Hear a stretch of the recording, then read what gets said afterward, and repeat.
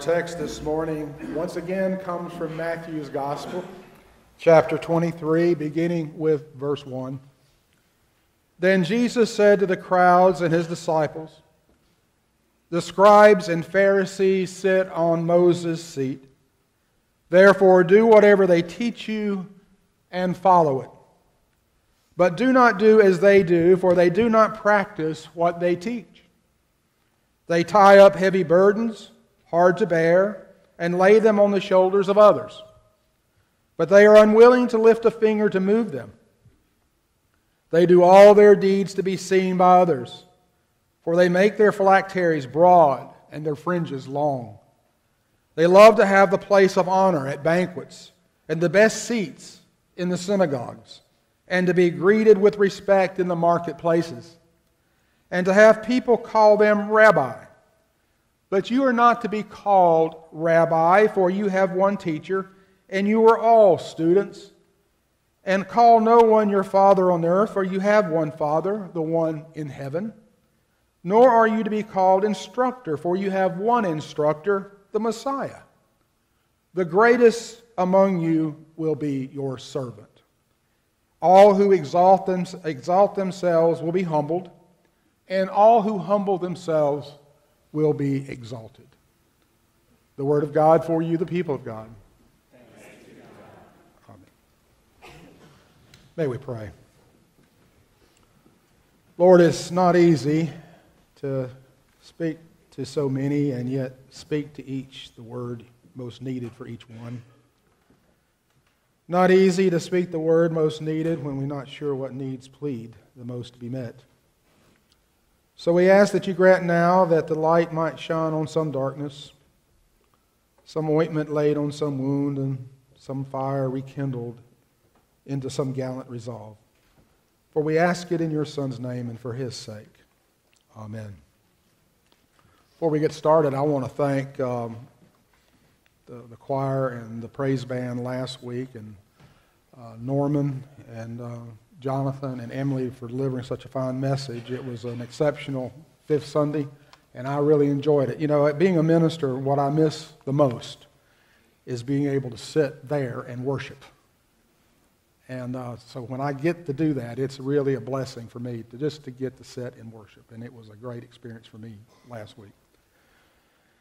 There was a pastor of a church who was sitting in her study when the phone rang and the voice on the other end said, "Hello, is this Reverend Catherine Marsh?"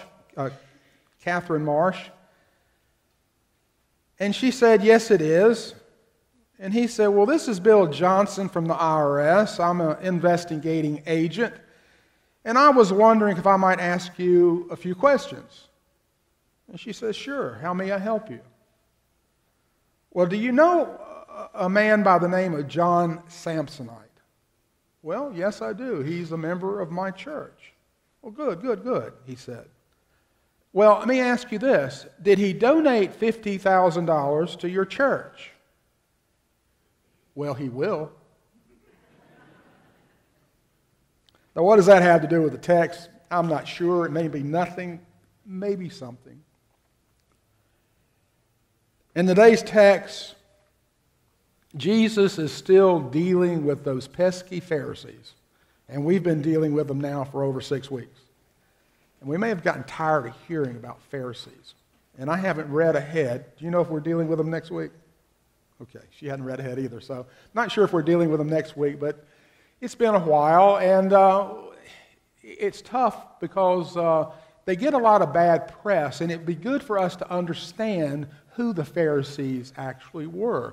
They formed, you see, around the 4th century when Hellenism had dominated Judaism. The Antiochus Epiphanes had conquered that area, and he was pushing Hellenistic ways, and the rabbis were rebelling against those Hellenistic ways. And a rabbi by the name of Judas Maccabeus launched a revolt against the Greeks.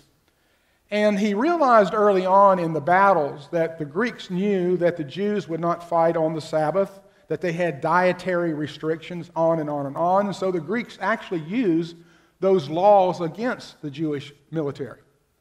Well, Judas Maccabeus, the rabbi, decided he would outlaw the laws. In other words, his soldiers would be able to fight on the Sabbath. They would be able to kill on the Sabbath. They would be able to eat anything they wanted on the Sabbath. Out the door went the kosher laws. They'd be able to eat without washing their hands. On and on and on, so they could defeat the Greeks. Well, the conservative element back there in Jerusalem was really upset. Although they appreciated the fight against Hellenism, they didn't appreciate the laws being reduced. And those people back in Jerusalem decided that the reason they were suffering at the hands of the Greeks to begin with was because the nation had broken the laws of God.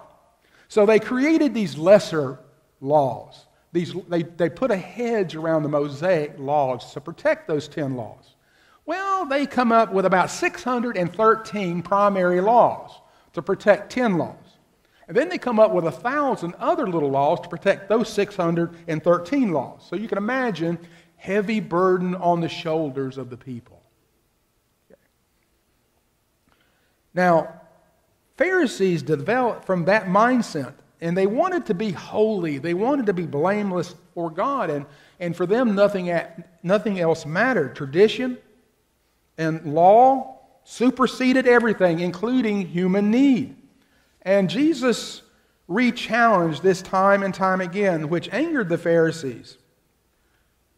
They despised Jesus because Jesus was telling the truth. Human need was more important to him than any tradition or law. Pharisees, especially what the Pharisees had created. When the ox is in the ditch, remember what Jesus said? What happens? You get the ox out of the ditch. Doesn't matter what day of the week it is. Now, it would be good for us to remember that you just could not spot a Pharisee. Now, they like their phylacteries on their heads to be big, and they like their tassels to be long. But generally speaking, you could not spot a Pharisee because Phariseeism was not in garments. Phariseeism was actually in the mind. Phariseeism was a way of looking at self and a way of looking at the world. It was a mindset. And this mindset became the most powerful group in Judaism at that time. They owned, or they thought, they owned the temple. They owned the traditions. They owned the culture. They owned the Sanhedrin. And they wanted to be honored and celebrated in every walk of life. And they raised themselves up to be the most powerful and wealthiest and dominant group of that day. Now, they thought to be great was to be just like them. Sort of like in Plato's Republic. Plato is the top of it, right? You know, the philosophers at the top. Well, they think, these Pharisees, if you're going to be great in that culture, in that religion, you got to be like them, you got to think like them, you got to act like them, and you got to want and need the same kinds of things that they wanted and needed. Well, not according to Jesus. Jesus saw things quite differently. He saw greatness, you see, not in the who, what, when, where, why, and how much. Jesus saw greatness as a spiritual quality. Jesus saw greatness as a dynamic trait, a dynamic dimension. Now, there is a part of me that sympathizes with these people. They're afraid. They don't want more harm to come to their nation. They want to be blameless and holy before God. But the fatal flaw was they had separated themselves from other human need. They didn't care if you hurt. They didn't care if you suffered. They didn't care if you died. They were the most important thing in their universe, in their world. Sort of sounds like our modern culture in a lot of ways, does it not? What does it take to be great today? What does it take? Postmodern Western society, I think, is very much akin to that Pharisaical way of thinking. You know, generals receive honor how? By winning battles. Business executives get honor by elevating the company and making more money for the company. They get notoriety when they get wealthy themselves. You know, and it's not enough just to play on a sports team anymore. You have to be great at it. You have to be fantastic at it. You know, you have to get an award. And it's the same with movie stars. It's not enough to be in a movie. You've got to win the Academy Award to be great. Now, there was a deep problem with these Pharisees. They expected, again, everyone to follow all those little laws and the laws of Moses, except who? Themselves. Themselves. They found ways, because they had the scribes, they had the lawyers, all in their little Pharisaical group, who knew how to run around the edges of the law. Sounds a lot like Washington, D.C., doesn't it? But they knew how to go around the edges of the law. They knew how to circumvent it. So they held others to a standard they themselves would not keep. Can you say hypocrite? Can you say hypocrite? But Jesus saw through that, and he exposed it. He exposed it. He said, "But do not do as they do, for they do not practice what they teach.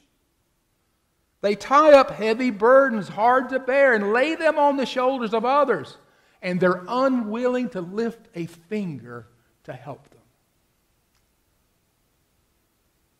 Then he exposed their shallowness in this text when he said they love to have the place of honor and authority at banquets and the best seats in the synagogues and to be greeted with respect in the marketplace. No wonder they hated and despised him. He didn't espouse their insider-outsider mentality. He didn't have their theology, nor their social and political self-glorification. They were great only in their minds and those they dominated. They were not great. They were not great in the eyes of Jesus. There is a different kind of greatness. It's the type that Jesus advocates. It's a gentle and quiet type of greatness, and so often it gets missed in our hectic and dramatic society today. You know, we have a loud, banging world around us, and the quiet just sometimes gets lost. And you rarely see these people in the news. They sacrifice and they make life better for others. They are public school teachers, they're Sunday school teachers, they're civic leaders, scout leaders, they're coaches and they're volunteers all over the world trying to make things better. They're doing ministry and mission and teaching others how to read and write. They're reading stories to children, raising funds for foundations, and ringing bells and selling tickets. There's an old children's song that shares true greatness, I think, and it goes like this. If you want to be great in God's kingdom, learn to be servant of all. If you want to be great in God's kingdom, learn to be servant of all. You notice the all there? Not just a few, not just a special, not just the beautiful people, but all. Greatness in the minds of these Pharisees was to have power, to have control, to be honored and served, but not according to Jesus. God had ordained them to true greatness, and they had missed the proverbial boat. They went after the wrong kind of greatness. They fell for something far less than what God had intended for them to be. They settled on greatness determined and defined by this world, by the physical world, rather than by the spiritual world. Seth Barnes once wrote that if you're like most people, eventually you'll start believing the lie that you are made for small things and not greatness. But God resurrects hope from despair, allowing our hearts to break in order to give us dreams of building His kingdom with Him. And God has a message for you.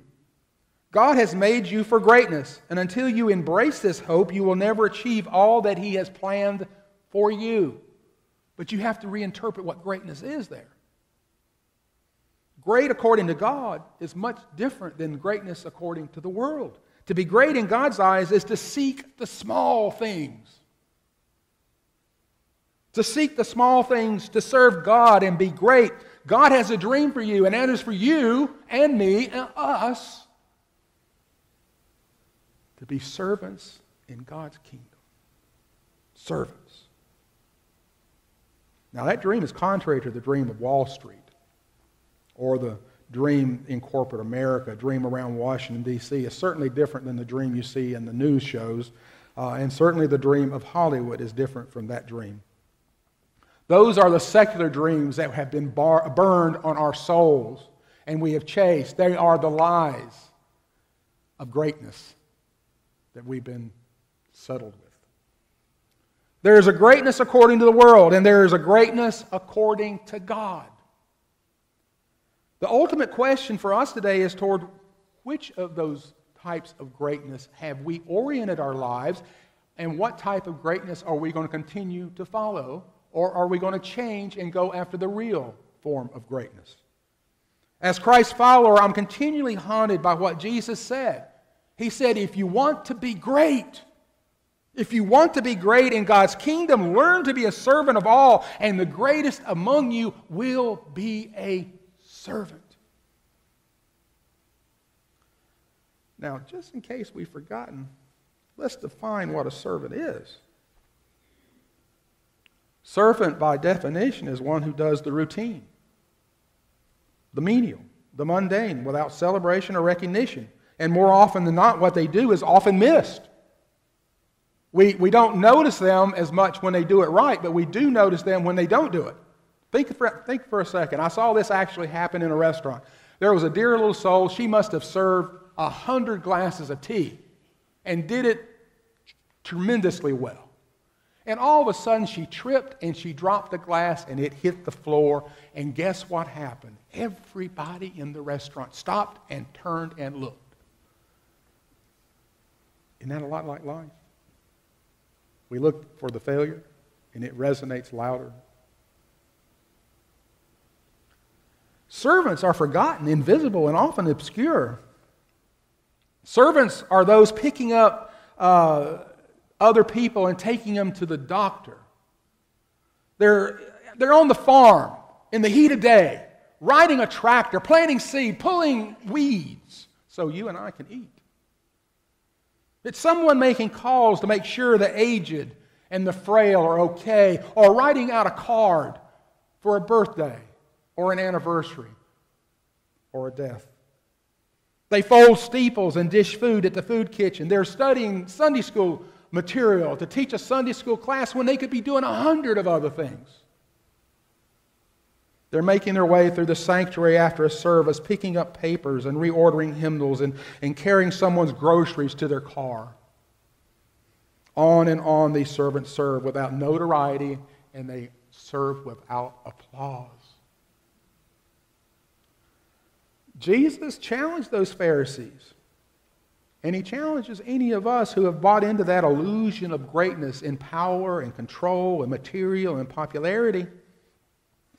Greatness in the kingdom of God is backwards. It's upside down. Backward and upside down according to the standards of this world. But what if greatness in God's country is to live a life of obscurity, of quiet servitude, of meek and gentle helpfulness to other human beings? What kind of country would we have? What if the ordinary rather than the exception is God's plan? What if the real intention of the big dream of God's plan is for each one of us to live with as much kindness and humility towards one another as we can from day to day? Remember, according to Jesus, greatness is not found in what we have. Neither is it found in what we achieve. The significance is not in celebration or fame or importance or in self-indulgence. It's found only in the eyes of God, discovered in what God wants. God wants us to be a servant. And I know, that flies in the face of what we've been taught, and it flies in the face of what we're striving to do in our lives today. I know that because who of us have taught our children to grow up and be a servant? We don't do that, do we? We teach our children to excel, to exceed, to get the power and the control. We teach them to seek out the brass ring and to get on the pedestal. Think about your personal life for a moment. I'll bet, if I were a betting man, I would bet my dollar to your donut. Okay? My dollar to your donut. That the strongest person, the most special person in your life is not a Warren Buffett. Not a Bill Gates. I bet nobody along that line has influenced your life. There's no Wall Street investor. There's no movie star. No, you know who it was?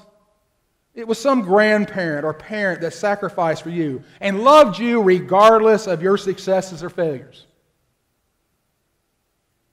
It was a teacher who stayed with you after school because you couldn't get something, and they worked with you till you got it. It was a faithful Sunday school teacher who loved you regardless of what was going on in your life, good or bad. It was a spouse that loved you entirely despite the stupid stuff you said or did or failed to do and believed in you when no one else did. And at the heart of each one of these significant people in our lives, names read here earlier, is the heart of a servant. They weren't perfect by any stretch of the imagination, but they had servitude in their heart. Should we not have dreams of greatness? Greatness for ourselves? Greatness for our church? Should we not have great dreams that we all become servants in ministry and mission to the least of these and the less of us? Should we not have dreams of greatness as we proclaim the gospel of Jesus Christ with the commitment to our hearts, minds, and souls? Greatness begins and ends in humble servitude. And I'd like to end with two stories.